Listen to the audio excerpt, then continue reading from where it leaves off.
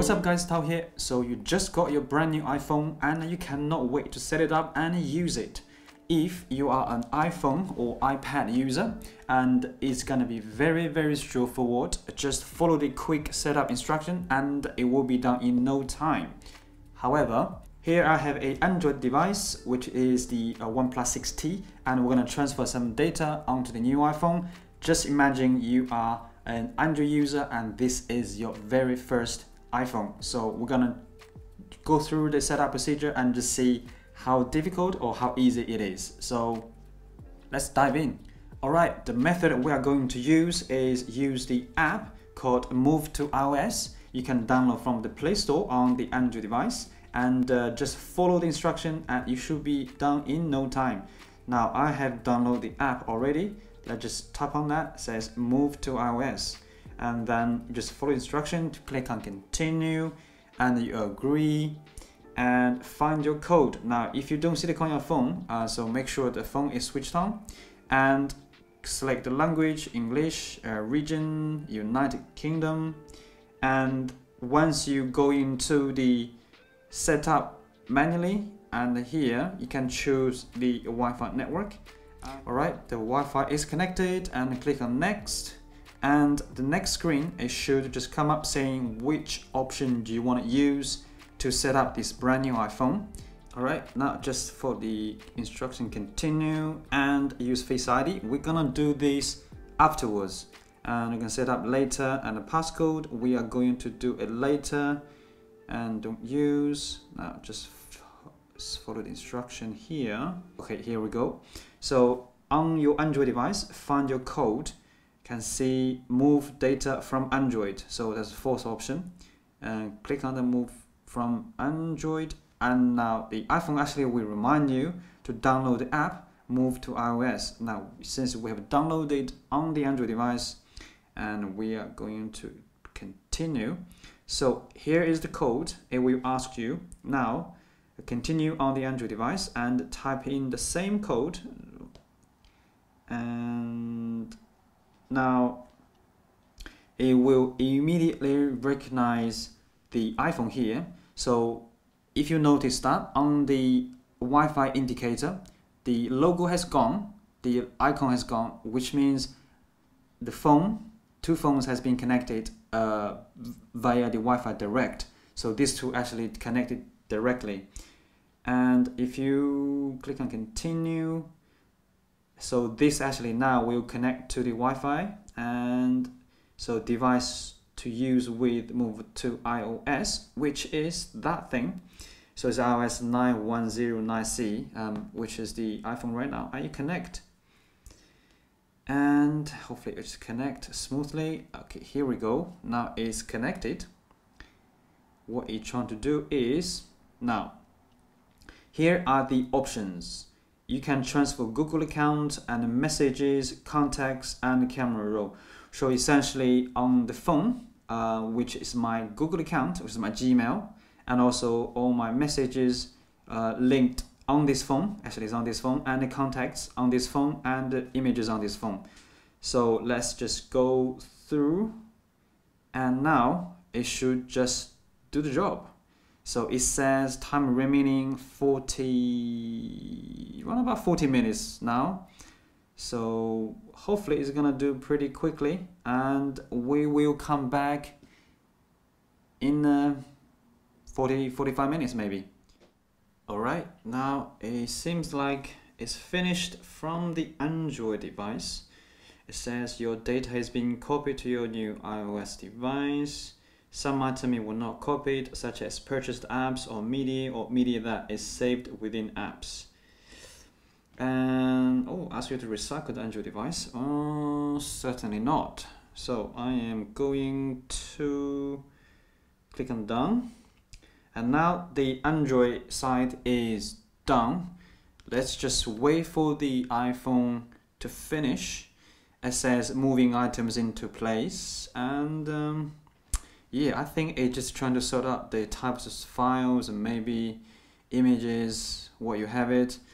So transfer complete, continue to set up iPhone, and now you continue.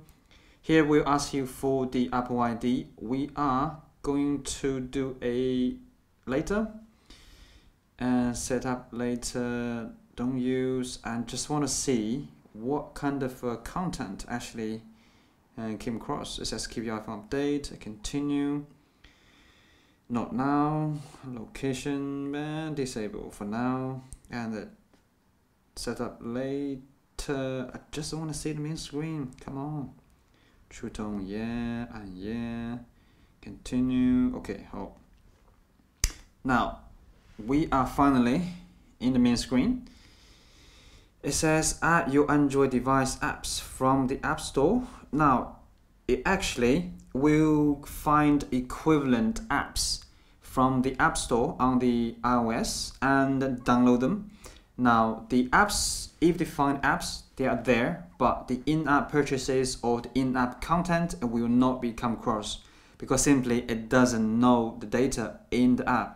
So it looks like free apps will be downloaded. Apps may offer in-app purchase to learn blah blah blah. So let's say, you know what? Let's just add apps, see what happens. So what is going to happen? Okay, welcome to app library. Okay, yes, that's fine. Seems like nothing's happening. Oh, okay. Right, so for me to download apps, I need to sign into my Apple ID. So yeah, I'm going to quickly sign in and see what is going to happen. Just let me log in. And let's just wait and see what's happening now. Okay, so now Ashley is downloading the equivalent app, which is the apps from my OnePlus. And let's just see, yeah, so you can see this some apps actually is coming across and also trying to download all those equivalent apps, which is great news. So if you are Android users and you have loads apps which is can be found in the App Store, so you don't need to actually download them individually, this actually will download your apps.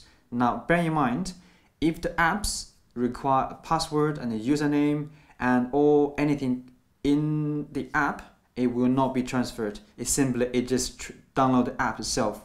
You're gonna have to log in, I'm afraid, and you're gonna have to re-download the content in the individual apps. So yeah, it's time saving. You have a lot of apps to download onto the new iPhone. Let's see if I actually transfer the messages. Oh, actually, yeah. Actually, the messages came across. Anything on the Android device actually come across to the new iPhone. Now, if you do have a Google account, which is, I believe you do because you use Android phone, the easiest way is to use Google services. So sign in with your Google Gmail essentially, and you can link everything to your Gmail. So like images, contacts, calendar stuff, literally all you need is to sign into your Gmail on the new iPhone, use the app, and then you are ready to go. And also, actually, let me see the images. Yep, the images actually came across, which is good stuff. And I believe that's very important to a lot of users, images, contacts. But if your contacts link to your Gmail, I would suggest you just sign in to your Gmail account within the mail, and that you will have option of what you want to sync. So for example, the Gmail's here. Now right now that is not synced. Alright, now I have entered my Gmail password, and now it should just, so here's my Gmail. Now I have a mail, contacts, and a calendar. Everything is synchronized with my Google account, which is my Gmail. Now let's go back to contacts. Now hopefully, oh yes, actually everything came across, which is fantastic. And actually no, this actually works really well. It's better than I expected, which is yeah, I mean, it saves you a lot of hassle to move everything manually. Very good. So what have we learned from this? To my surprise, the process actually is very straightforward. It only took about 30 to 35 minutes, if I remember right, and actually shorter than the estimate. Estimate around about 40 to 45 minutes, which is a good thing and take less time.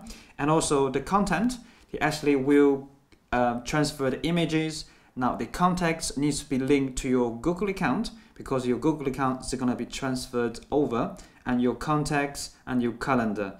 So essentially it's the Google services. Now if you don't want to use the Move to iOS app, so you simply just set up the phone as normal. Even if you do not have Apple ID, you don't have to use iPhone with Apple ID. After you get into the main screen and use the Gmail as your email account and turn on the calendar, mail and the contacts toggle, and then you will be fine. So all the contacts which is linked to your Google account will come across to the new iPhone. And yes, all about the Google services. Same as photo. If you use Google Photo, great. So it's unlimited storage and all the pictures will be automatically saved there. You don't need to worry about it. It will come across automatically.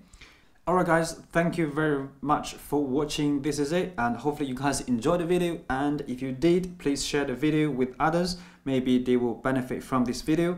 And yeah, please leave a comment if you have any opinion. So see you guys in the next video.